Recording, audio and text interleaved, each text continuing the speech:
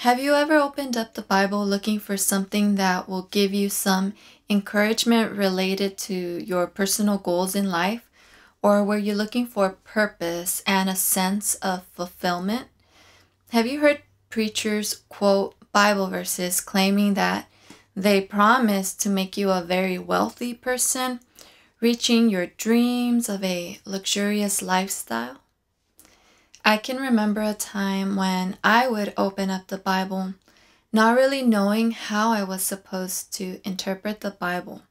I didn't understand that there was an overall theme that connected it all together masterfully. A purpose behind each book inspired by God through each author.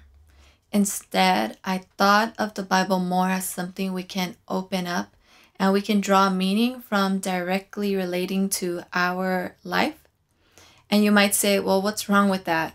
And in a sense, that is what we call personal application. But on the other hand, there might be something else going on that you may or may not be aware of. It's possible that we may think about the Bible in the same way that we think other things revolve around us. This may be the result of having an existential worldview.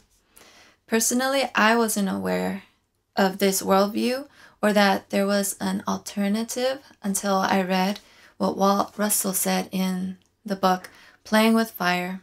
He claims that most of us in the West have this existential worldview, and there is a lot that can be said about this, but I'd just like to point out a few things and look at some biblical support for it.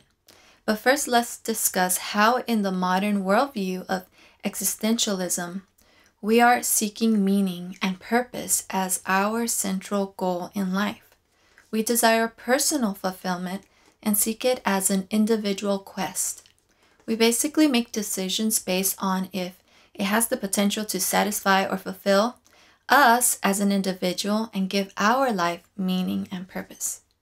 Seems harmless, but if we think that everything around us has the purpose of giving us personal fulfillment, we can also wrongly think that God's purpose in our life is to create individual plans for our and others' personal fulfillment. Still don't see what's wrong with this. It may be because it is so common to hear this kind of worldview all over the place, except in the Bible. The people in the Old and New Testament actually looked for a historical rather than existential fulfillment. This is why when you read the Bible, there is an emphasis, not on individual rights or fulfillment, but on the unity of God's people. Remember, Jesus prayed for unity. Unity is important in order for God's people to work together to accomplish the historical plans God has given throughout history. And what is our specific mission as God's people today?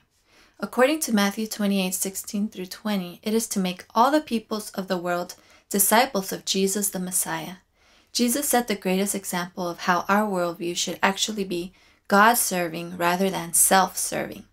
If we think about it, the world is a selfish place when we operate under an existential worldview. How many times do we fail to help others because it gets in the way of our own goals and it offers no immediate personal fulfillment in return to us? Let's look at a clear example found in 1 Corinthians 8-10. Paul wrote about how believers, although having liberty to do some things, ought not to do them if it will cause a brother or sister in Christ to sin. In chapter 8, verse 9, he said, "But take care that this freedom of yours does not somehow become a stumbling block to the weak."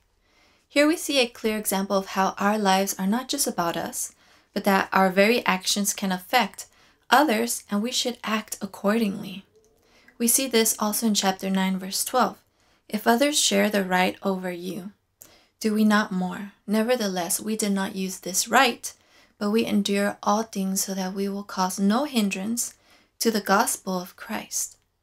Although Paul knew Scripture supports the practice of people that preach the gospel being supported by their listeners, he decided not to ask for their support, having others in mind. In chapter 10, verses 23-24, it says, "All things are permitted, but not all things are of benefit.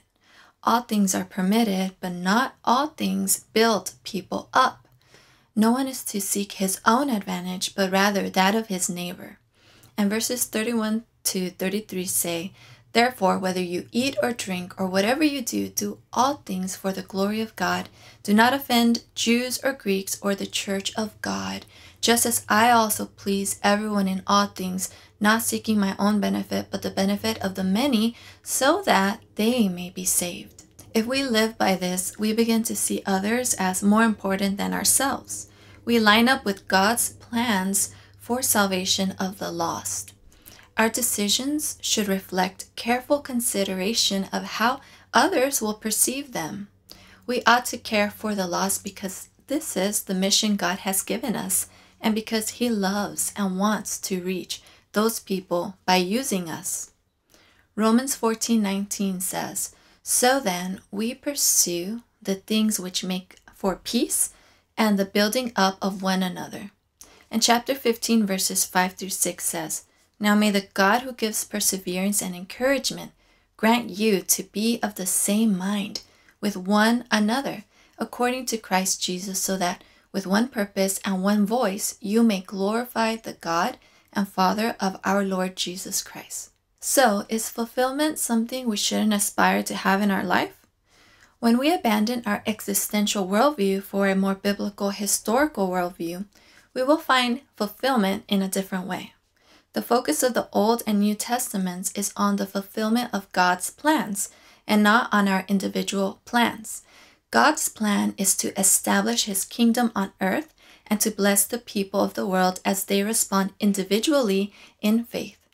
Throughout Scripture, we are told that this will come about through Jesus Christ's crucifixion, resurrection, and ascension.